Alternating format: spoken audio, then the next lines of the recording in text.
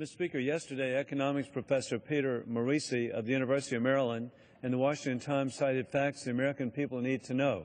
Quote, President Obama would like us to believe that things are getting better every day, but average median incomes are down $1,650 on his watch. Elderly women are working in record numbers because pensions and retirement incomes are being decimated, and young folks are bogged down by student loans, can't buy homes, and face rocketing apartment rents. Should the economy tumble, Hillary Clinton will try to buy off voters with more Obama vintage free stuff that makes creating jobs in the private sector so tough.